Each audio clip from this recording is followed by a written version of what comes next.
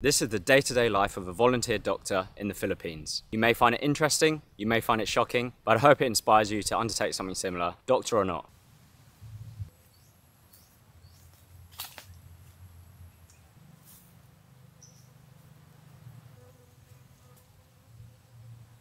So we've now been here for roughly 2 weeks in Tacloban City, which is in Leyte in the Philippines. Now we're living in the city, but we're actually visiting very remote rural villages, usually about an hour to 2 hours out of the city. The mosquitoes here are killing me. That's why I have to carry this around all the time. Okay, so before we go into the day-to-day, I want to give you a little bit of background, take you around where we're staying and what kind of conditions we're living in. So all the volunteers here are kindly put up by local homestays, and we've been taken in by a lovely local family who've actually been hosting for 17 years. So for 17 years they have been having volunteers from all around the world. So we're staying with a small family, basically a mum, a dad and a niece. And it's very modest and basic surroundings. So walking around, the houses, they're not very built up. They're made a mixture of concrete and tin roofs, and a lot of the places are almost outdoors. It's not really sealed from outside. And our family, they have a general store in the front of the house where they just sell bits and bobs to the local community. And we can go in through the front gate and then through the general store and then into the front room. Through the front room, we have the kind of dining area, and there's 2 bedrooms. Now the bedroom on the left is the one we're sleeping in, and the bedroom on the right is where we are leaving our luggage. Now you may be wondering why the pillows are at the wrong end of the bed, and that's because we want it to be close to the fan. There's obviously no AC, so we just have the fan continuously blowing us, and we're just ever so slightly closer when we sleep down that side of the bed. If my fiance Joe and I are staying in the bedrooms, where do the family sleep? It turns out they sleep in the front room. So all 3 of them, the uncle, aunt and niece, they all sleep in the front room, which is crazy. Apparently they've been doing it for 17 years, which to be honest completely shocked me. Just the kind of generosity, and I found it so humbling. And the place has electricity and it has running water, very slow running water. So rather than having a shower, we fill up these 2 large buckets because the taps drip so slowly, there's not really any water pressure to have a shower. So we fill up these 2 large buckets and we use it for manually flushing and also for pouring water on our head and bathing ourselves. And interestingly, the uncle raises chickens in the backyard. He raises them for cockfighting. So apparently it's the national sport in the Philippines where they watch chickens fight each other. Anyway, let's move on and start our day of volunteering. So like I said, we're staying in the city, but the clinics are all roughly about an hour drive out of the city. Only previous volunteers have had to take 2 buses, and it usually takes about 2 hours to get to these clinics. But because Joe and I have a bit of experience riding a motorbike or scooter around Asia, we decided to rent one, and that's cut our journey down to about an hour. Now the first half of the drive is horrific. We're driving out of the city and it's so busy. I'm just constantly weaving through traffic. I'm constantly beeping my horn. The second half of the journey is beautiful. We're just going through all these scenic landscapes, these really quiet roads, tall mountains, so much greenery. And they basically have a main clinic where they do all their consultations. And there's one doctor there who, she's pretty much the only doctor in the whole area. And she's been super welcoming, super helpful, and really giving us a good insight into medicine here. The clinic offers a few different things. So firstly, there's a lot of midwives there, so they do prenatal checks. Prenatal checks are actually very good here. They have an animal bite treatment center, and then they just have a general clinic, which I'm helping in. And obviously there's a language barrier, so there's a nurse who interprets for me. Thankfully in the Philippines, all the medical professionals can speak English usually, so I'll take a history with the nurse interpreting and she'll translate back to me and translate to the patient as well. Now of course it's been very challenging, not only with the language barrier, but I just don't really have a clue what they have available here. So if I'm prescribing things, I need to double check with the doctor if it's actually suitable, if they actually have the thing, if they actually have the medicines that I'm prescribing. And also sometimes they just use things that I've never used before. For example, they have a herbal medicine here called legundi, which is like a leaf which they use for cough, which we would just never use in the West, but it's very popular here. And in fact, I've tried it myself because I've been a bit sick this week, and it's pretty effective for treating cough. Kind of works like a mucolytic agent, so thins the mucus and helps you get your mucus up. The first couple of days I was working there, I can run everything by the doctor who works there, which is obviously super comforting to me because of all these difficulties. My missus, she's not a doctor, she's a scientist, So she's been kind of helping out in the lab, learning how they take samples here. And there's a few things they can test, like TB, they can do microscopy, they can check urine. And when she's not helping in the lab, she's usually just helping me, giving me a bit of moral support, I guess. One of the big events they throw is called their Fiesta. The Fiesta is essentially a big community gathering, which is organized by the local government. And not only do they give out free agricultural stuff, free food, free haircuts, they also give out free medical consults. And it's basically a way of getting these rural villagers who don't really present to healthcare to just seek professional help. And they kind of dress it up in like a fun, exciting way. So people are more likely to see their doctor if there's music playing, if there's MCs at the front. Otherwise, they just would never go see their doctor. Now, the Fiesta events come with their own challenges. So this one, for some reason, the Filipinos, they like to blast everything on loudspeakers. So they've got mics and they've got these huge speakers. And the two MCs at the front, they're kind of getting the crowd excited, the crowd hyped. The speakers are turned so loud that my watch actually was warning me, saying the noise levels have reached 95 decibels, please move to a quieter area. And this happened 4 times in the space of like 2 hours. And of course, there's not only the loud speakers, so I can't hear the patients, there's also the language barrier, and we're trying to work through a nurse interpreting. So that makes it extra difficult. And it's 30+ degrees, you're wearing like full scrubs, so it's a challenging day. Thankfully, the other doctor was there, so again, I was kind of seeing patients alongside her. It's mostly very routine stuff. All these villagers are just lining up. I've actually got a clip here of about 20 patients lining up to see me. Very much primary care, GP, pre-hospital stuff. But there's the occasional patient who actually could potentially be quite sick.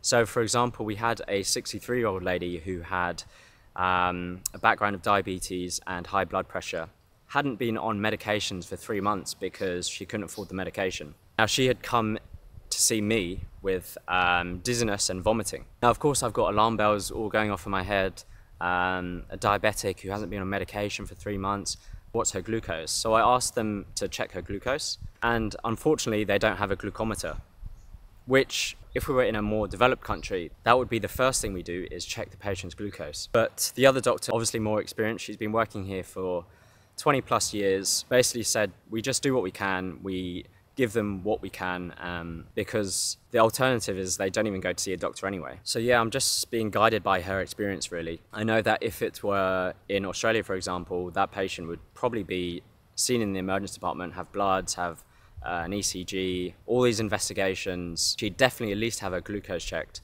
but I guess we just have to work with what we've got here. It was a slightly stressful event, but it was so wonderful being there. We felt so welcome. I think the MCs probably thanked us about 5 times throughout the course of the day. And we also got to meet the mayor. She took some photos with us. And yeah, it was just a generally nice day.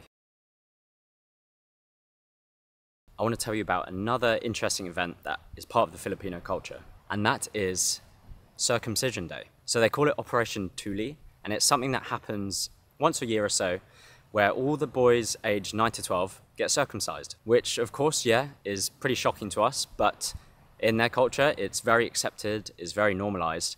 And in fact, the boys look forward to it because it's almost like a rite of passage where they graduate from being boys into manhood. And so we turn up at this village, kind of town hall, outdoor gym area, and they've got all these tables lined up. I think there's about 6 or 7 just wooden tables with young boys sitting next to them. And they do all the circumcisions under local anesthetic. They've got about 6 or 7 kids just lined up, all being done at the same time. And yeah, it was kind of quite a gruesome experience, but after about an hour or two, you get used to it and accept what's going on. And I think that day they probably did about 50 circumcisions on these boys. And in fact, they even asked me if I wanted to do one. And I politely declined, just saying, no, thank you. I don't really want to do a circumcision. Yeah, I passed on that one. But yeah, apart from that, something slightly embarrassing happened at the circumcision event. So there's a lady in the corner who's doing circumcisions.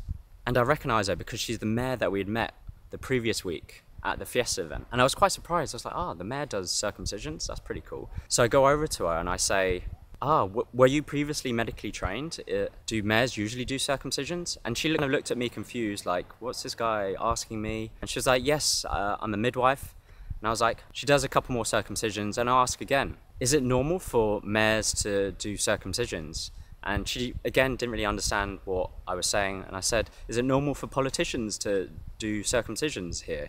And yeah, again, wasn't really understanding what I was asking, despite her being able to speak perfectly good English. And yeah, I spent pretty much the whole day with her, watching her do circumcisions along with all these other medical stuff. At the end of the day, when it was all finished, we were just about to get some food. We had a little interaction and she just burst out laughing. And then I had a massive realization that actually she wasn't the mayor. She was a midwife we had been working with the previous day. They just looked super similar and I'd got them confused. So I completely understood why she was so confused about me asking all these questions about the mayor and if they do circumcisions or not. I probably came off quite strange, but that's fine. And yeah, that's pretty much the circumcision event. Again, it sounds really messed up to us, but for the Filipinos, it's so normal in their culture. The boys actually kind of look forward to it. I remember seeing a kid jump off the circumcision table, massive grin on his face, and he turned and looked at me and gave me a big thumbs up. So I don't think it's as traumatizing as we think it is. And in fact, the boys want to get it done because they'll get bullied by the other kids at school if they're not circumcised.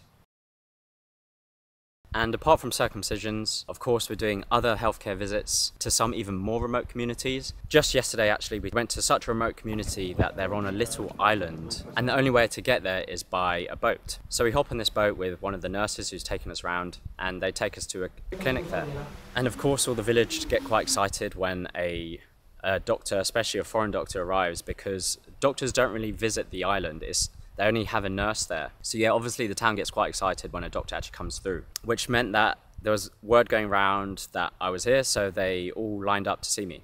And yeah, we saw quite a few patients in a short amount of time. And I have to say it was pretty stressful because this time I was actually on my own. There was no other doctor for me to bounce off ideas. And in fact, I couldn't even use my phone to Google anything. There's no service and there's no Wi-Fi. So one thing I was really struggling with was pediatric doses. There was no one super sick or anything, but if I wanted to prescribe some antibiotics, for example, back home, I'd just go on my phone and look up the dose as per their weight. But because I couldn't look it up, I kind of just had to guess. I didn't guess because we found out later that there was a little box on the island that you put some pesos in and you get free Wi-Fi. So I sent my fiance to go get some Wi-Fi and check the pediatric doses just for some basic medicines. And yeah, after seeing a load of patients in the clinic, we did some home visits of some more sick patients who couldn't make it to the clinic. And again, it's just me and a couple of other nurses. Thankfully, no one was too sick, and I felt like I could help a little. The alternative is, again, they just don't present to healthcare. They don't see a doctor. So even though sometimes I feel a little bit out of my depth, I can at least try and help a little bit, which is reassuring to me and hopefully to them too. I just want to say this is probably one of the most memorable experiences of my entire life, and I haven't even finished the work here yet. It probably sounds super cliche, but really a huge takeaway is it really makes you appreciate what you take for granted back home. Just stuff like running water, basic medicine, or even a pair of gloves to examine a patient. A lot of these rural communities literally have nothing. But one thing that I have noticed is that despite having nothing, it almost seems like they have everything. All the Filipino people I've met, they just seem so happy. In fact, one of the midwives who we were working with the other day, she said this to me, which I'll always remember. Sometimes they have no food to eat, but they're still laughing. And I've been trying to work out why is that? Why are they so much happier? Or why do they seem so much happier than us back in these more developed countries? I think it's most likely due to community. So they really have a family-oriented way of living. They live in housing which is so close together that there's just always someone there. There's always a friend around the corner. There's always kids playing with each other on the street or on the basketball court. When they have lunch at the clinic, they all eat together. They cook a meal and eat together. And despite having what we would consider nothing, in some way they have a lot more than us because there's always people around. And it's really hard to be sad or depressed or miserable when you've just got someone in your face all the time. So I hope that's something I can take home with me and continue to remind myself when I'm back in a more developed country. Try and have people around you and don't take your luxuries for granted. I hope you enjoyed that video. I'm really enjoying my experience here. I'll probably have more stories to share. This has been Behind the Scenes Weekly, episode 10. I'll see you next week. Keep training, keep living. Peace.